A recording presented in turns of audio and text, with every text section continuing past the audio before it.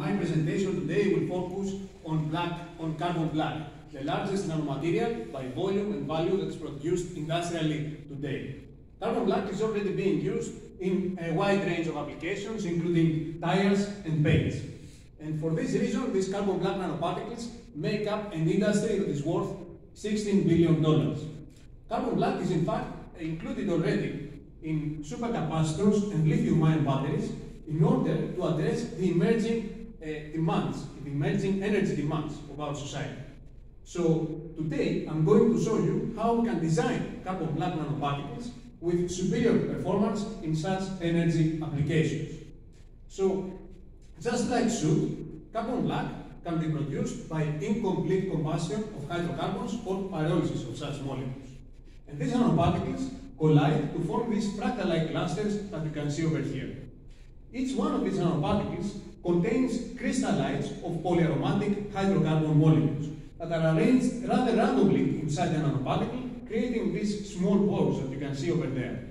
So the carbon black porosity can be quantified by the radii of these pores or by each specific surface area, which is essentially the total area of carbon black divided over here, by each mass.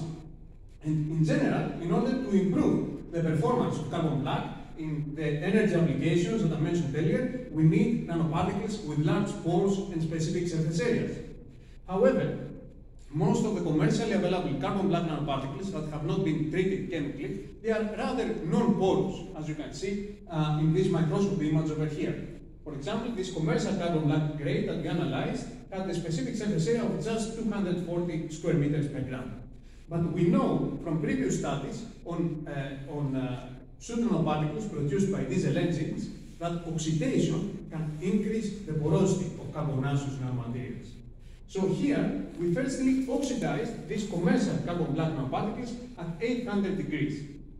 At this high temperature, oxygen reacts very fast at the surface of the carbon black nanoparticle, reducing its diameter but without affecting its porosity.